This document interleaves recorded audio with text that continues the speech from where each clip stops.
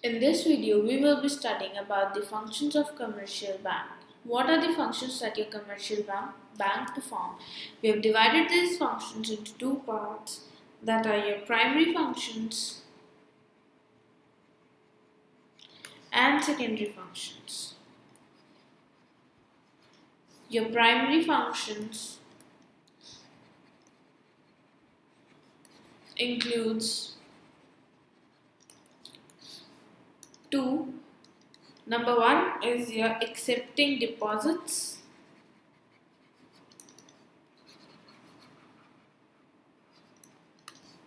Number two is advancing loans. See, these are the two primary functions that your bank perform and the source of bank's earning. See what the bank do. When you go to the bank, you open an account, you go to the bank, you deposit your money into the bank. So banks accepts the deposits. So a bank accepts deposits from the public. People can deposit their cash balance as checkable deposits or non-checkable deposits. Means your FDs, your RDs are non-checkable deposits. Your demand deposits, I told you, are the checkable deposits. So checkable deposits are the deposits against which the check can be issued and they can be withdrawn anytime, such as demand deposits, whereas non-checkable deposits, your checkable deposits,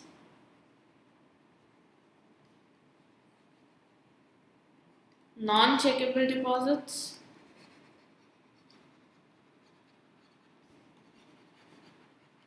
your checkable deposits are the deposits against which check can be issued and can be withdrawn anytime, such as demand deposits. Your non-checkable deposits are the deposits against which check cannot be issued and they cannot be withdrawn anytime you want. They will be you can withdraw the deposit only after the expiry of the term. These are your RDs and FD in the banks. FD is the fixed deposit, RD is the recurring deposit. Then we have the advancing loans. If you need any kind of loan, you go to the bank, you apply the loan from the bank, and the bank, after the verification, approves the loan and give you the money on the interest.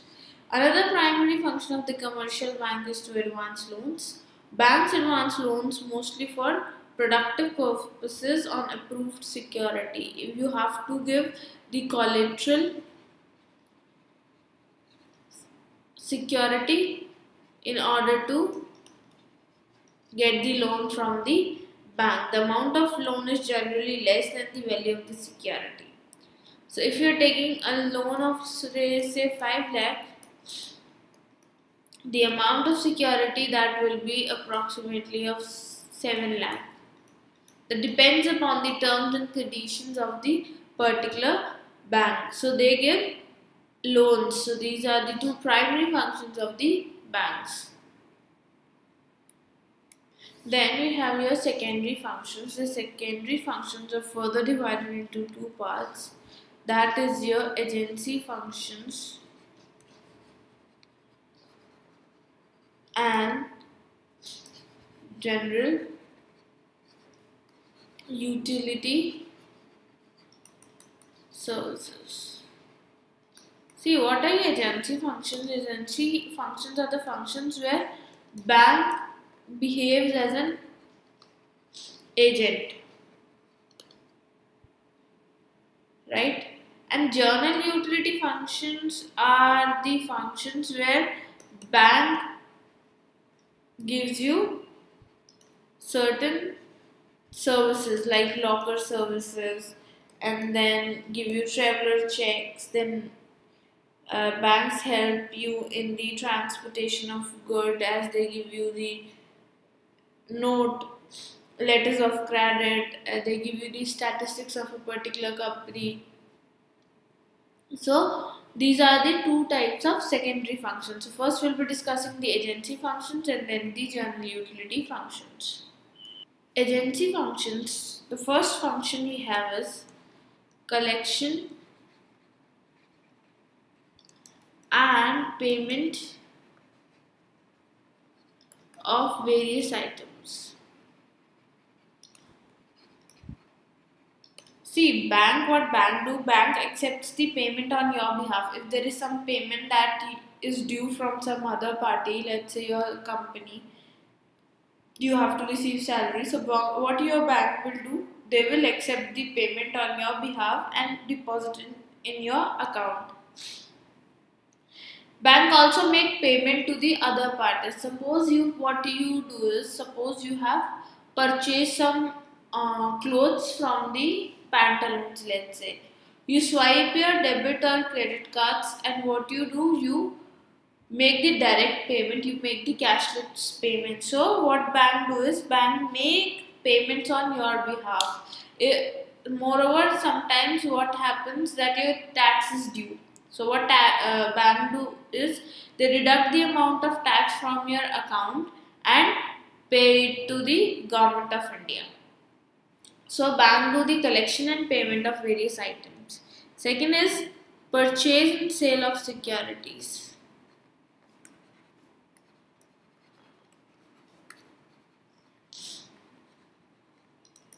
Securities are the shares, right? Bank normally are more knowledgeable with regard to stock and share business. So what bank do is on your behalf they invest your money and purchase and sale of securities they do.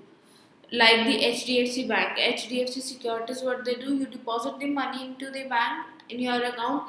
They'll ask you that, ma'am, please invest that money into the stock market and we will help you in the investment. You just have to give us money, we will be earning on that part and we will be using your money in the stock markets. So what bank do is agency function. Again, a bank is being the third party between you and the stock market, financial markets. Third is the trustee and executor. Sometimes bank gives the guarantee of a particular customer. Bank also has a trustee and executor of the property of their customers on their advice. Fourth is remitting of money.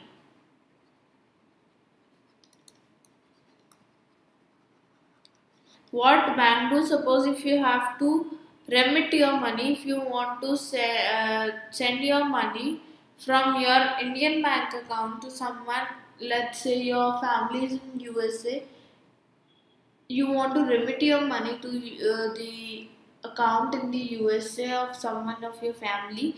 So what you do, bank helps you to remit the money as well. Purchase and sale of foreign exchange. Suppose you have to go to USA, you want to convert your rupees into the dollars. So what you do, you go to the bank, you ask the bank, so bank helps in the foreign exchange conversions. Letter of references. Banks also give some information about the economic position of their customers to domestic and foreign traders.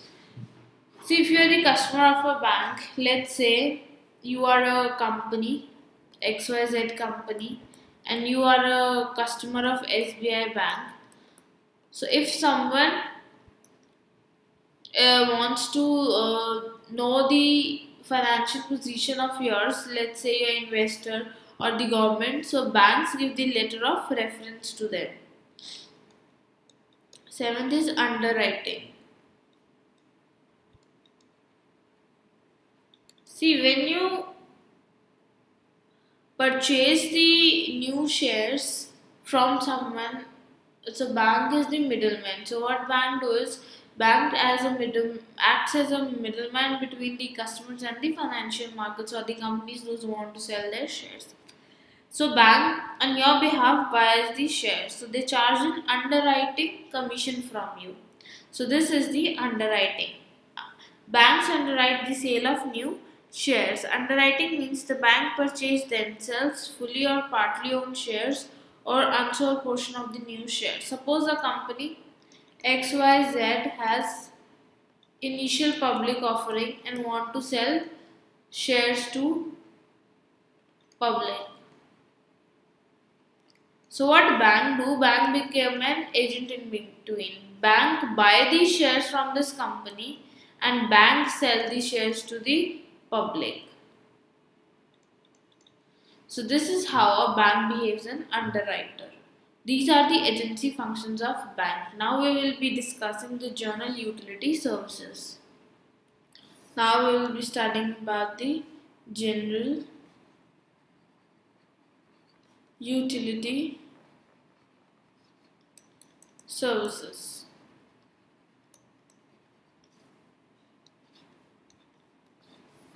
So number one is your locker facility. You all know bank give you the lockers. They charge you some amount monthly. You can keep your gold, your documents in the locker safely.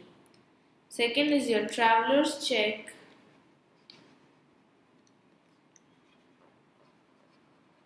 and letter of credit. Bank issue traveler's check and letter of credit to their customers so as to avoid the risk of carrying cash during journey. So what you do is, you do not carry cash, you take the traveler's check and the letter of credit from the bank. When you travel, you go to the other place, you go to the bank and you get the cash out of it. Third is your business information and statistics. Suppose if Pepsi is a client of State Bank of India, all the financial work, all the money is deposited with the State Bank of India. So what happens in that case? It is the duty of the bank to keep all the details, all the financial details and the statistics of the Pepsi, right? So in this way, your bank has the business information and the statistics of the client. So it helps the customers on the financial matters on the basis of business information and statistical data. Fourth is help in transportation of goods. How they help in transportation of goods? Big businessmen or industrials, after consigning goods to their retailers, send the railway receipts to the bank. The retailer gets this receipt from the bank on the payment of the value of the consignment to it. Having obtained the railway receipt from the bank, they get delivery of the consignment from the railway goods office. In this way, bank helps in the transportation of goods from the production center to the consumption center. Now see how this happens. You are a producer. You want to send your goods to, let's say, Coimbatore, and you are in Delhi. So what you will do, you will go to the bank. You will send you can send through the railways. You are choosing railway as the mode of transportation. So you will go to the bank, they'll issue a railway receipt. So a person who is in Coimbatore will go to the railways. He will make the payment for the consignment to the railway department. Then what they will do? They will send this money into the bank, and on the confirmation, the person in the Coimbatore will get the delivery of the goods, because it is very risky to send the delivery without the money if you don't get money by the customer, then what will happen? So in this way, your bank helps as the middleman in between. So these are the functions of your commercial bank, which is again a very important question that is asked in your CBSE board exams.